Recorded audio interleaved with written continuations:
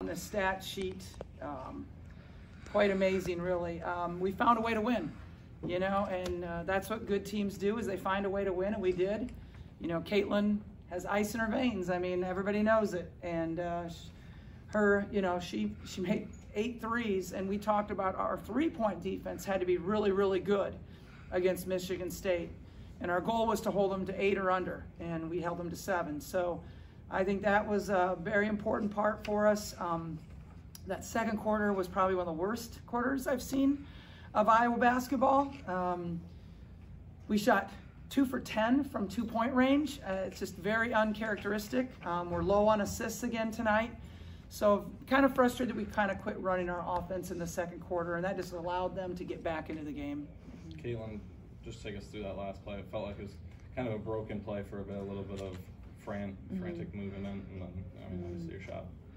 Yeah, I think we were just definitely wanted to wait and take the last shot as soon as the clock ran out. But those are situations we kind of work on at the end of practice every single day, and we ran a play to inbound the ball, got it cleanly, and Molly did set a clean pick on my girl, but Hannah's defender was up guarding her pretty well, so I think it kind of almost worked out in my favor because my girl kind of almost went for a steal a little bit, and then I was able to get to my step back to my left, which is the shot I kind of want to get to a lot. So, and honestly, when it left my hand, I knew it was going in. So, yeah, I'm glad I could make that. And, you know, at the end of the day, maybe we didn't play our best today, but, you know, a win's a win. The Big Ten's really tough.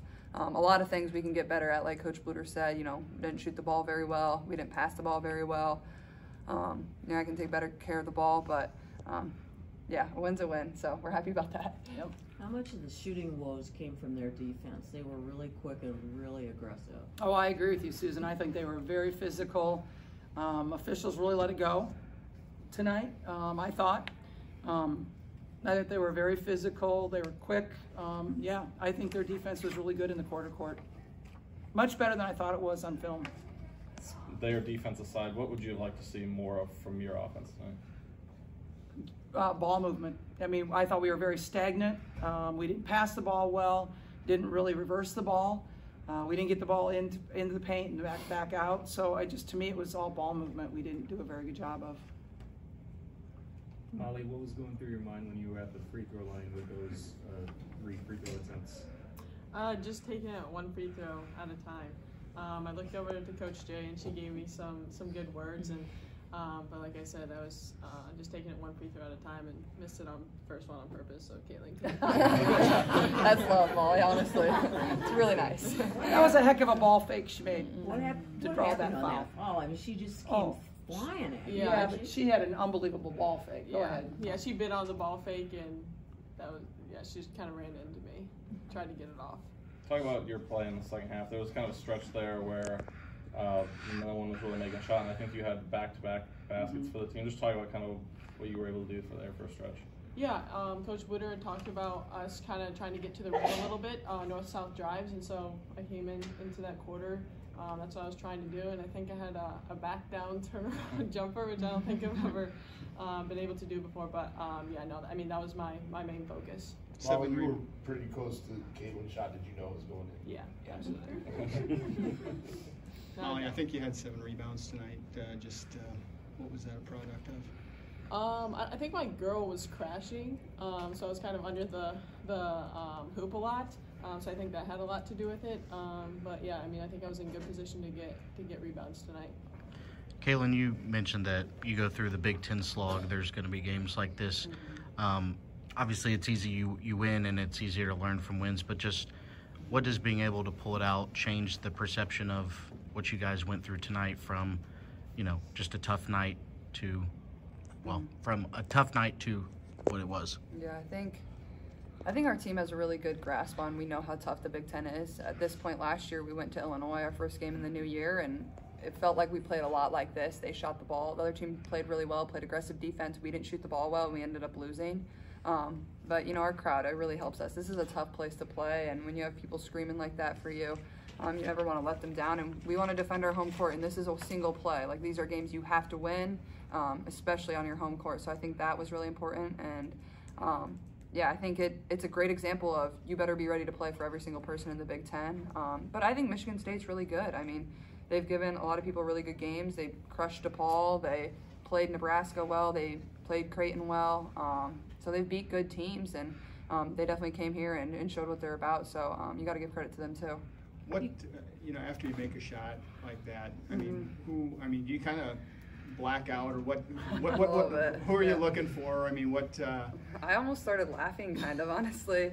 And then I just kind of ran to the other end of the floor, and my teammates were there and celebrating with them. And I think everybody was like, oh, thank God, like this game's kind of over with. We don't have to go to overtime. And, it was ugly, but it was a win. And that's really all that matters at the end of the day. And, we have a road trip to prep for tomorrow that we come back and practice and learn from this and, get ready for the next Big Ten game. And that's what's so great about the Big Ten. Every single night you play, you got to be ready to go.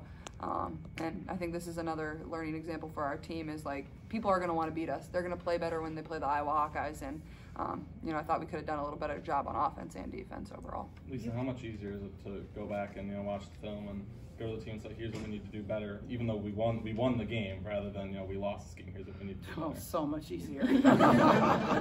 So much easier, yeah, definitely. You guys were down 8-0, right, to start the game, and then the crowd just sort of went bonkers. Did that really affect you? Did that give you a lift?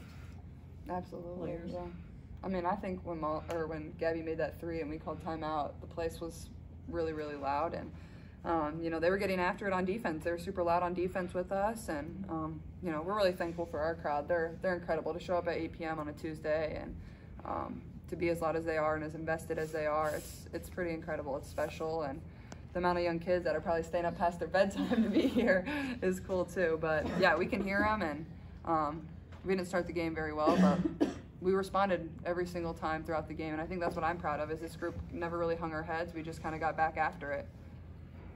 Caitlin, can you describe that emphatic block in the paint in the waning seconds there? What was that like? Yeah, well, we needed a defensive stop, obviously, and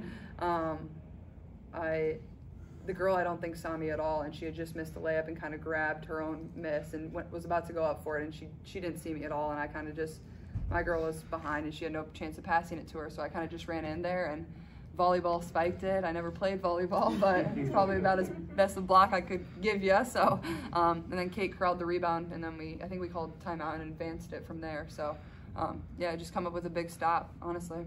Lisa, what are your overall thoughts on how the defense played tonight? Michigan State's been able to score a lot of points in several games this season. Yeah, I'm happy with our three-point defense. Again, they're averaging 11 threes. I think that's really important that we held them down on their threes. I think we gave up too many paint points, though, but you're going to give up a few more when you're concentrating on stopping threes, so that's going to happen. I'm not sure. I don't feel like it was again, I'm happy with the three-point defense.